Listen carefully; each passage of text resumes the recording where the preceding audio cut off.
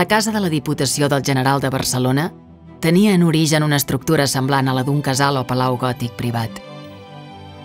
En aquest tipus de construccions urbanes el protagonista és el pati central, d'on arrenca una escala que permet pujar al primer pis o planta noble, on se situen balconades i naies que comuniquen l'escala amb les diverses cambres.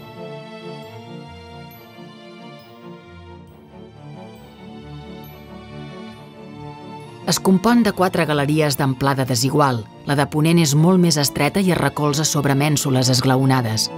Les altres 3, per contra, són molt amples i, a més de permetre la circulació al voltant de tota la planta noble, devien servir també per acollir un públic nombrós amb motiu de celebracions solemnes i reunions.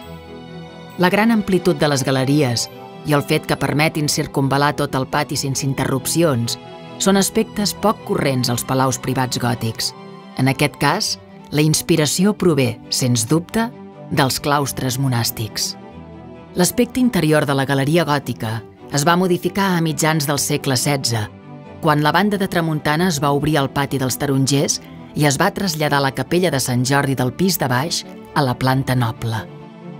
L'aspecte des del pati mostra encara un caràcter plenament gòtic. S'articula a partir d'arcs apuntats sostinguts per esveltes columnes de pedra de Girona, a excepció de la cantonada on desemboca l'escala. Allà, Antoni Carbonell va modificar les arcades, va eliminar la columna de la cantonada emprant la solució arquitectònica del capitell penjant i hi va col·locar 2 columnes més robustes, de marbre de Tortosa, inspirades en els ordres clàssics, per tal de donar visibilitat a la capella que s'acabava de traslladar.